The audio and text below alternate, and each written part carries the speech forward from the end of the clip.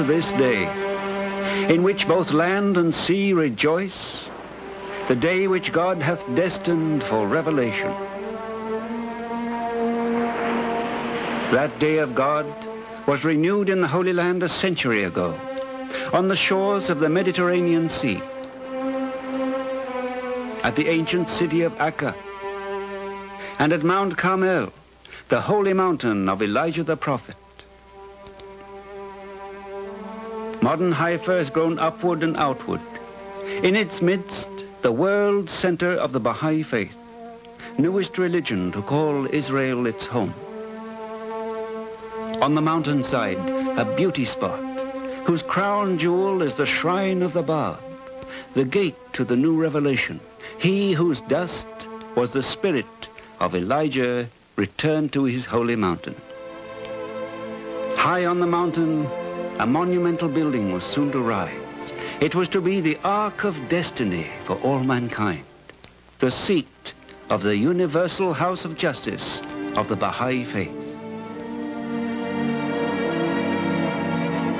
Singular gardens lay ready as a setting for the new building. Gardens honoring the dust of the esteemed daughter of Baha'u'llah, of his martyred son, and of his beloved wife. All about on the waiting mountain were formal gardens, serene, inviting to prayer and meditation.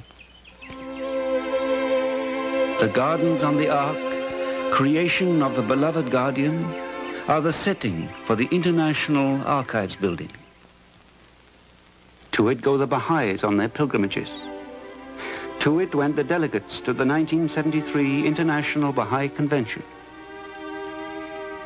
At the shrine of the Blessed Bab, they paid homage to the herald of the faith. Climbing the pilgrim path in awe,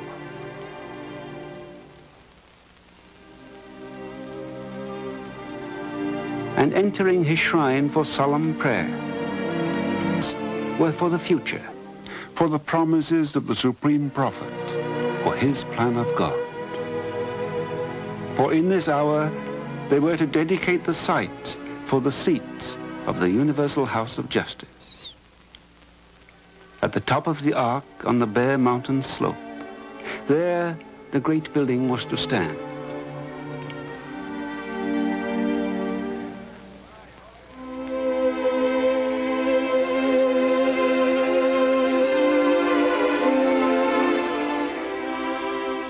Eagerly, expectantly, they awaited the dedication of a bright sunny day in late April. Charles Walcott, member of the Universal House of Justice, opened the event. Prayers by the hand of the cause Jalal Qaseh. Amatul Baha Ruhia Khanum eloquently spoke on the meaning of the hour. As a befitting conclusion, Baha'u'llah's Tablet of Carmel was read by Counselor Betty Reed. Rejoice, for God hath in this day established upon thee his throne, hath made thee the dawning place of his signs, and the dayspring of the evidences of his revelation. All were suffused with joy at this prelude to a great labor of love. For soon would arise a beacon from which would stream guidance for mankind.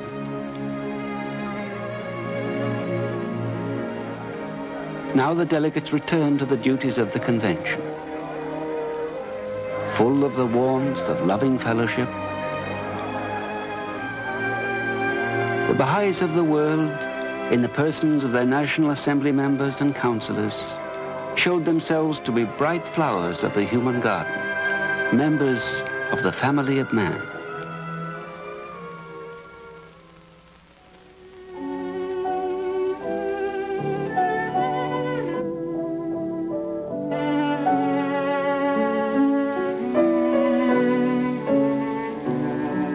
The design of architect Hossein Amanat was chosen for a building in the classical Corinthian order.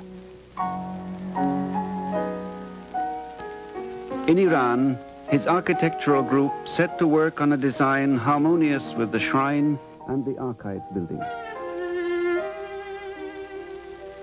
From early 1973, our team started work on the immense detail needed for the great edifice.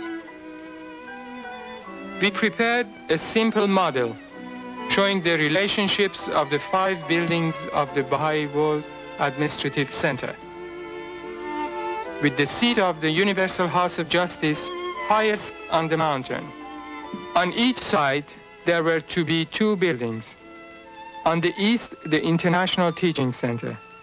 On the west, the Center for the Study of the Sacred Texts. The International Archives, already built, lay opposite to the future International Baha'i Library. Our north elevation shows a simple classical building in harmony with the archives.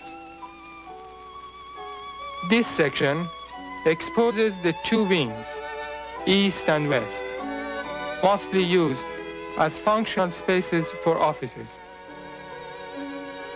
The council chamber, the heart of the building, is in an octagonal core, inspired from the geometry of Persian architecture.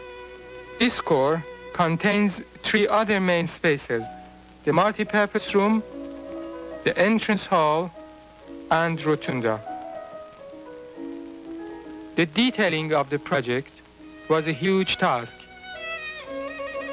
For example, the Corinthian capitals had to be drawn at full size.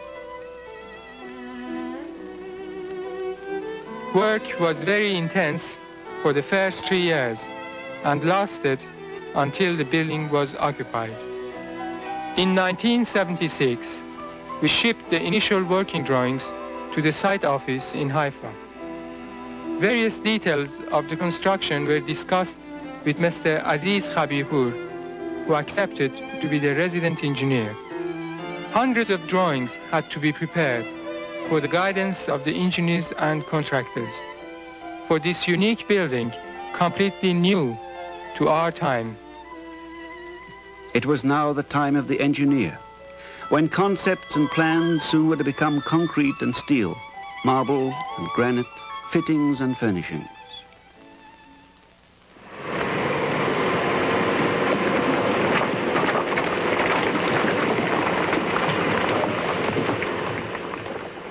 In June 1975, cutting into Mount Carmel began, the excavation aided by noisy metal monsters. Caves were encountered in the limestone, into which great volumes of concrete were poured, with grouting of the fissures. The soft Carmel limestone was readily pulverized by many metal jaws, until, by December 1976, a platform and terraces were shaped for the giant building. At bedrock level, trenches and footings were hacked from the stone. The first pillars and walls soon sprouted from the rock floor.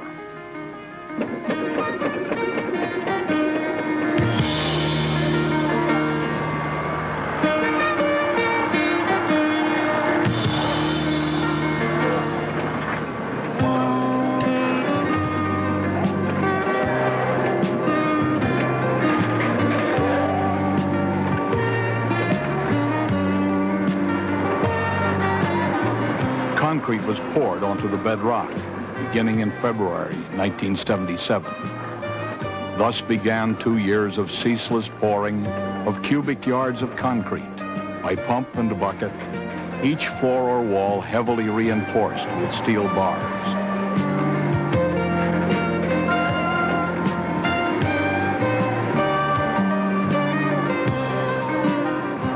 The outer walls and inner pillars began to rise, first shaping the lower basement on its eastern face. Above the lower basement, the upper basement took shape, its foundation floor extending to the western edge of the building.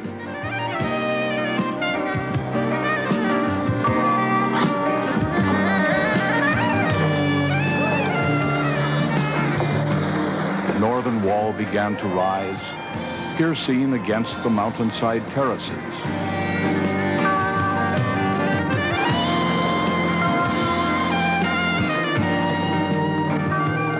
The massive slab of the ground floor took shape, a slab which would become the grand concourse. The great stairs of the concourse were poured, then the side stairs leading to the first floor, which was already framed and concreted.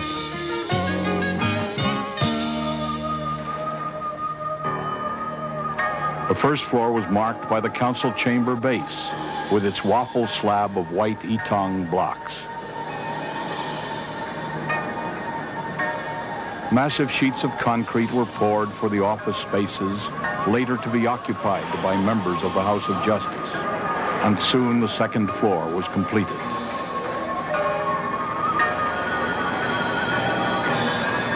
With the pouring of the third floor for the Secretariat offices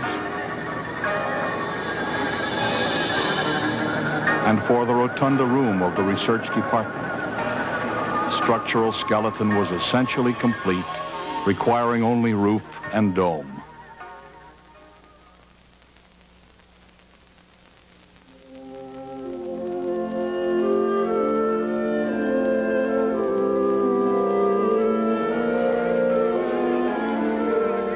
Delegates to the 1978 International Convention celebrated a special event, the further dedication of the building. Old friends were everywhere in the great family of Baha'is gathered that Rezwan to witness a landmark occasion. Chairman for the auspicious event was the hand of the cause, Ugo Giaccheri, with Amatul Baha Ruhir Khanum as the principal speaker. The ceremony was officially opened by Dr. Giaccheri, and there was a prayer in Persian, then a prayer in English, and a prayer in Portuguese. Following an introduction by Dr. Giaccheri, in which he pointed out the uniqueness of the event all were witnessing, he invited to the table Miss Ethel Revell, former member of the International Baha'i Council. Ruhir Khanum pointed to the House of Justice as a wellspring of peace for the planet. Now, from this building will emanate the laws of the dispensation of Baha'u'llah. From this source will come the justice that Baha'u'llah speaks of in his writings. A precious casket contained dust from both holy shrines. Climbing the steps of scaffolding, Ruhir Khanum was followed by Hussein Amanat, engineer Aziz Khabipur.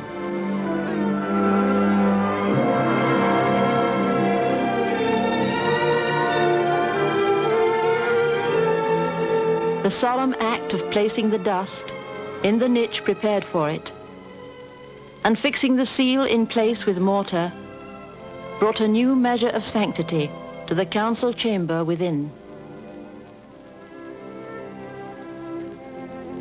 In closing, Dr. Giaccheri called architect Amanat to pay tribute to his devotion, skill, and great labor, and to what he must yet accomplish.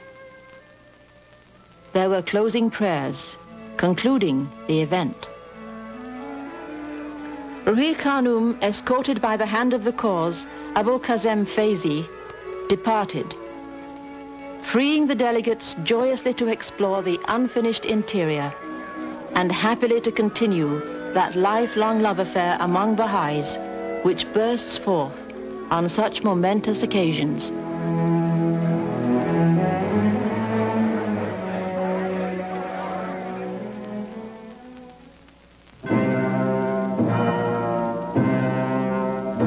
The great historic buildings of Athens were constructed of marble for its beauty and durability. The regal Parthenon of Phidias, grand model of classical Greek architecture, is a heritage of all peoples. Its fluted Doric columns of Pentelicon marble have retained their beauty for 25 centuries.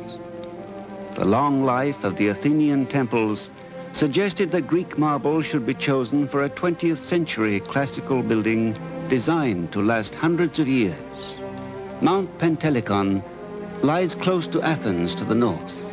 Its enormous quarries have long supplied white marble for the aesthetic needs of builders in the Western world.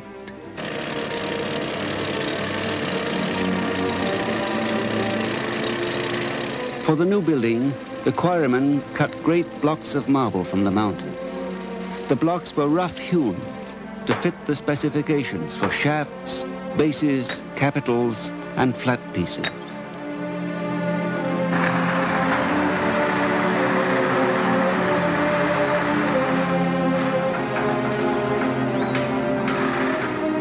The work required a special skill and pride, too, in working with the same marble used by the great Greek sculptors of the past. Block by block, the raw pieces were cut from Mount Pentelicon to be sent by sea to the mountain town of Chiampo in Italy, home of the finest marble artisans. Home, too, of a renowned company which already under the Guardian had supplied marble for the archives building. Each crude stone piece, here the blocks for the pillars, was checked first for its dimensions before it was taken to the shops for carving. Mechanical saws cut the flat plates which became the building's outer garment. Each cutting blade is cooled with streams of water. These carry off marble dust, which otherwise would fill the air, a danger for the workers.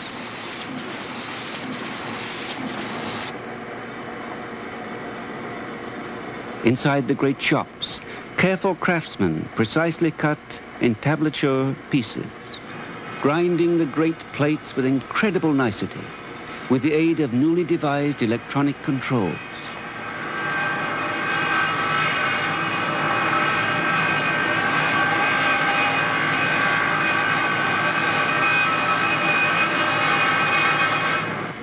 A corner of the cornice is given every loving touch of craftsmanship. Few will see the egg and dart and bead designs of the high cornice, but nevertheless, each is lovingly crafted. The different rosette designs, all of rare beauty, each require high skill of hand, but a loving heart for the work.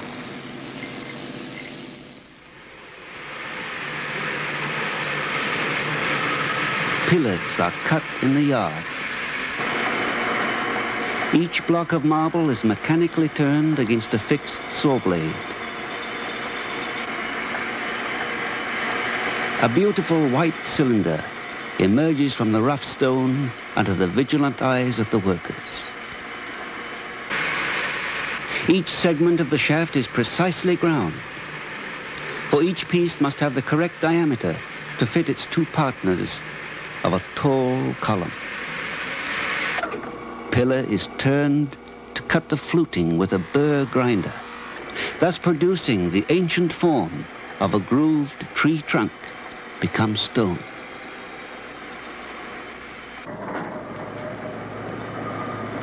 Great cubes of marble were assigned a special destiny, to become the Corinthian capitals of the columns.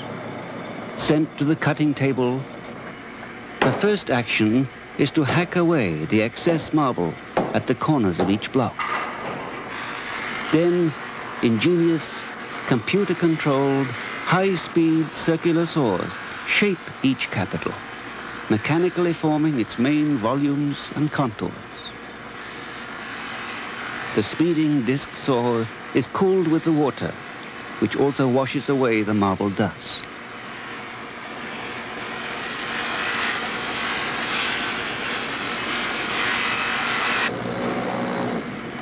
Thereafter, the craftsman cleans away the excess stone with a power chisel, with hands as sure as his ancient forebears, mechanization even aiding his handicraft.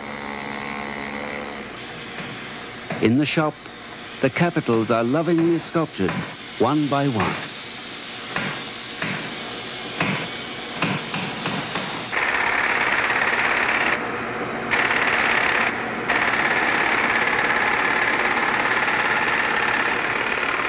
the acanthus leaves begin to emerge. The modern craftsman in marble handles power tools with that master's touch which carvers of ancient Roman times and of the Renaissance once achieved with hammer and chisel. Now carving a leaf of the middle row, now carving the leaflets of the frond itself, carefully revealing the symmetry and beauty within the marble. Rib and vein, the leaf form emerges gracefully from the stone. At the capital's top, a flowing scroll is fashioned and ground to a shining surface to become a thing of beauty for the centuries.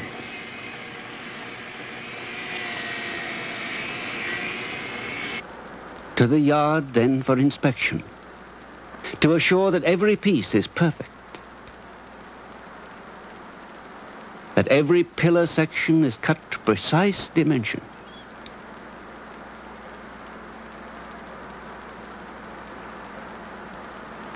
That every capital is a flawless piece of art in marble.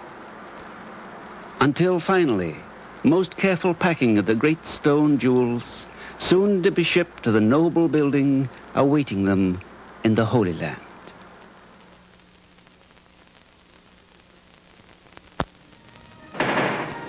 The massive gray concrete walls required the beauty and grace of a marble covering. French craftsmen came to hang the white marble plates from every surface of the exposed outer walls. Soon a luminous skin was created to reflect the bright sun of the Holy Land. The bases of the columns were the first to be placed, each plinth set on the concrete platform, there to await the 3 shaft pieces.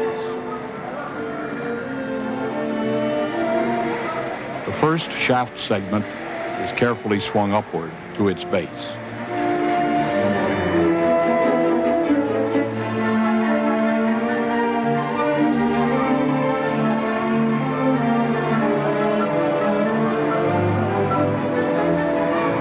Then the middle segment is guided to its seat.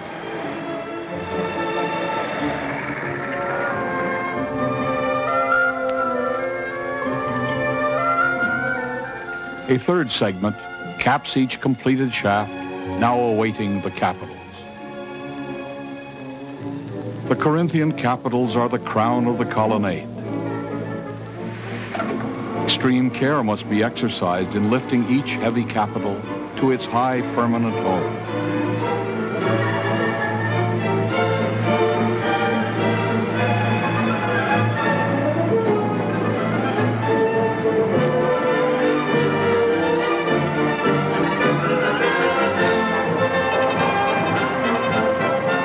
Consistent precision marks the alignment of each capital by the French crew.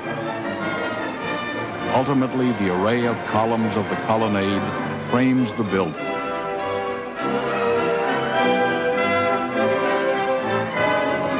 The great front stairs are framed by the carpenters for casting in concrete.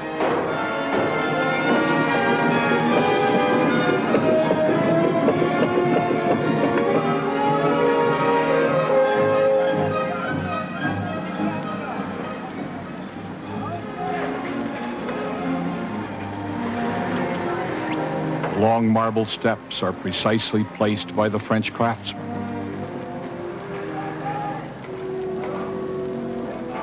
The massive concrete lateral arms of the stairs welcome the magnificent marble blocks, which are their covering.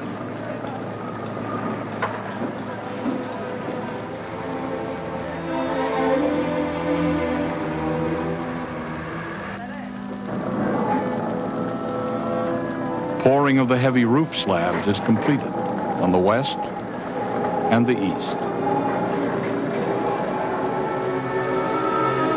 With the roof completed, drum and cornice cast, wooden framing began for the concrete cap of the dome.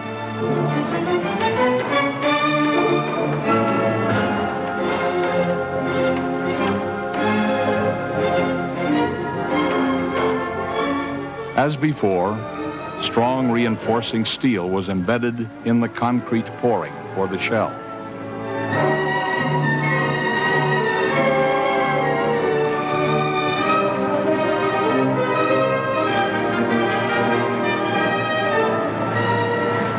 All cement surfaces were painted with bitumen as waterproofing.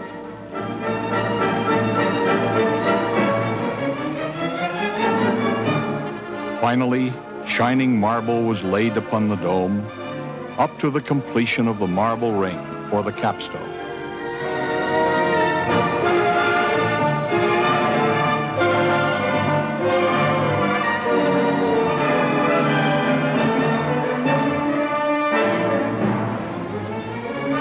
With the capstone rim completed, the dome port was ready to receive the capstone.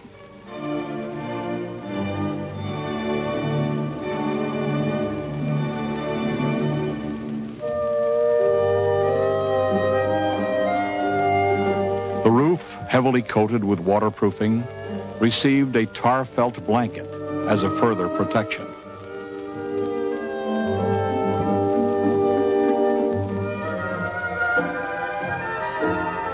A layer of insulation was placed against the sun's heat.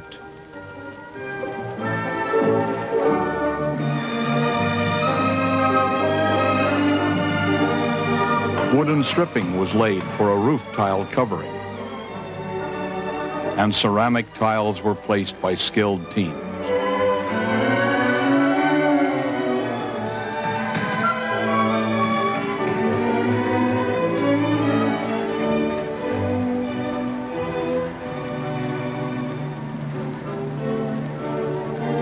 After 10 years of planning and construction by Persians, Jews and Arabs, Frenchmen and Italians, Americans, New Zealanders, and a legion of others, and through contributions by persons from the whole Baha'i world, the great building stood ready for its occupants.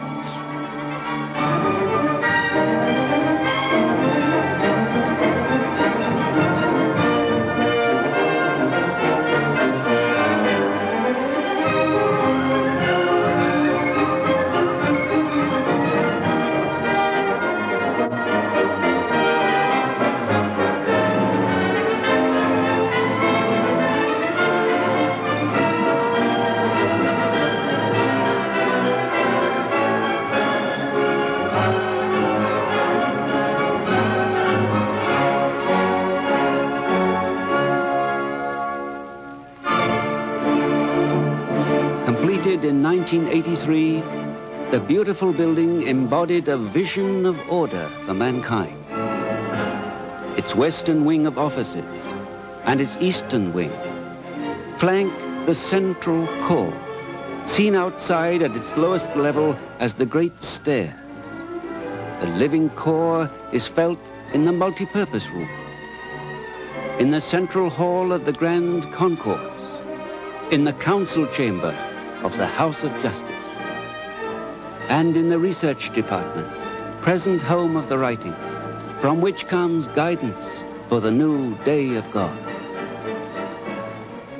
From its seat on the holy mountain, the House of Justice looks to its meridian point, Baji, beyond Akka, and to all compass points of the Baha'i world.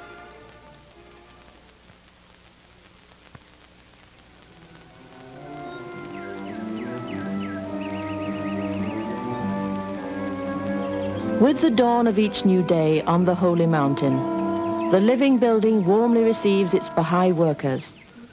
First are the construction staff, the gardeners, the engineers of the power services, those who make the building work and preserve its physical health. Simultaneously, the maintenance staff streams in to see that cleanliness and order are maintained in the building. Most are young people, volunteers from the four corners of the world, joyously giving special and hard service for months or years. In the engine room, air chillers for a hot land whine into action. The furnaces are checked for their use when cold weather comes. A diesel generator awaits any emergency while the power mains bring in electricity for every need. All the mechanical services feed into the building through the great corridor under the colonnade.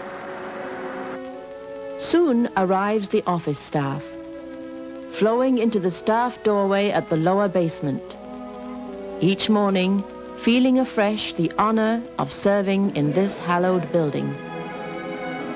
Some walk upstairs, passing the bookstore with its exciting displays of Baha'i literature.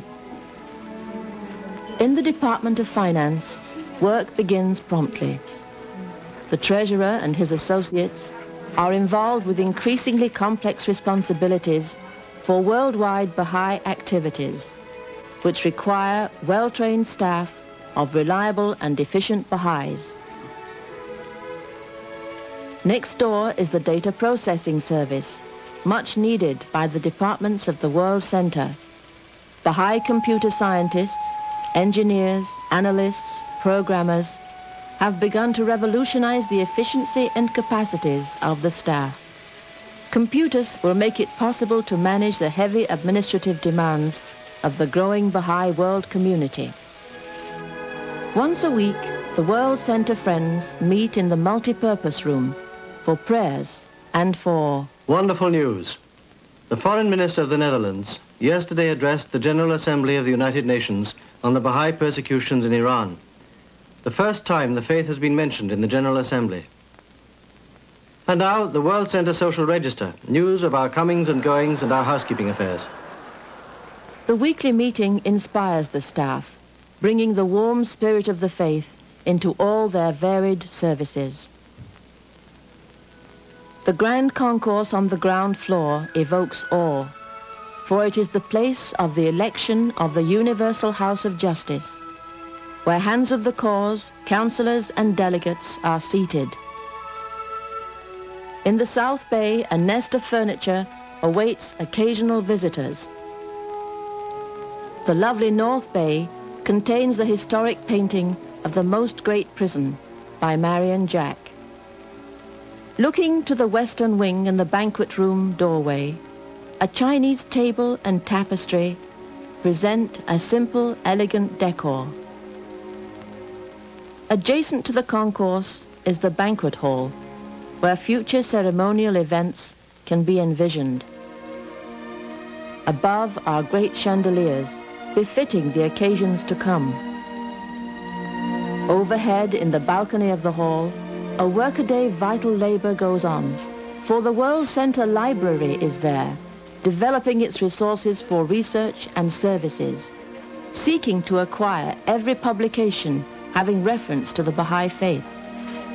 The librarians seek answers to reference questions in the books, pamphlets, clippings, and periodicals in the collections.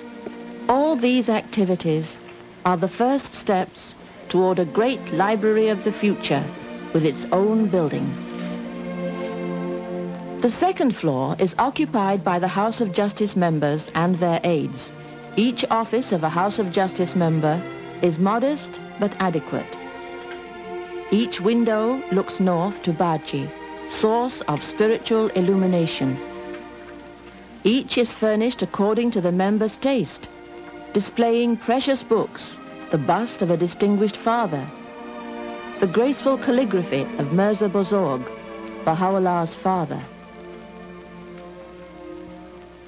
Each secretary aide of a House of Justice member has special assignments, such as refugee problems and translations from Persian to English.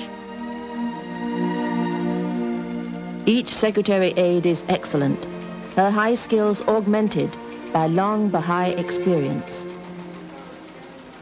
Word processing by computer has become a great labor saver for every capable aide, several of whom have been National Assembly secretaries. The heart of World Center communication with the Baha'i community is the Secretariat. Here, the pool of workers who turn out hundreds of messages each day, an ever larger number of which are sent by telex. All papers, incoming and outgoing, ultimately are consigned to the master reference file, a massive storage and retrieval system which requires detailed work by many people.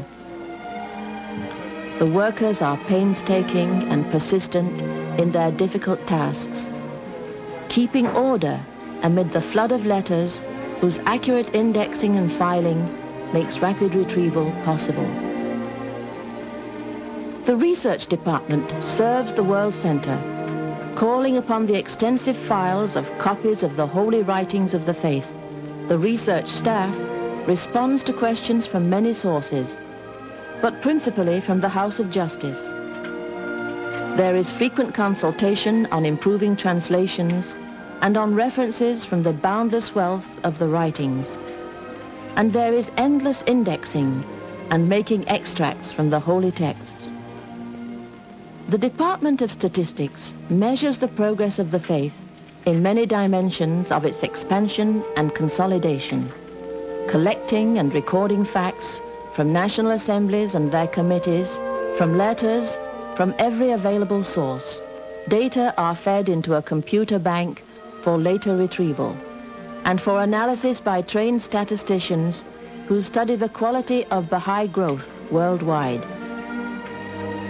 At each day's end, from every department, the staff streams forth from the building, ever aware of the rare opportunity for service which they have been given.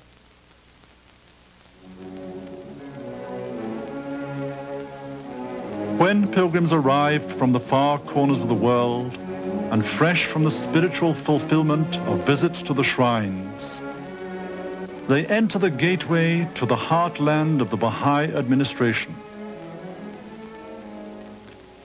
Coming up the northern stairway or walking the eastern roadway to the great stairs, they approach another high point of their spiritual homecoming.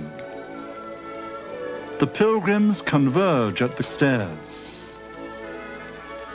Here, at this wondrous spot, passing through the great doorway, they look above to the nerve center of their faith, the council chamber of the Universal House of Justice, and to the greatest name on its lintel.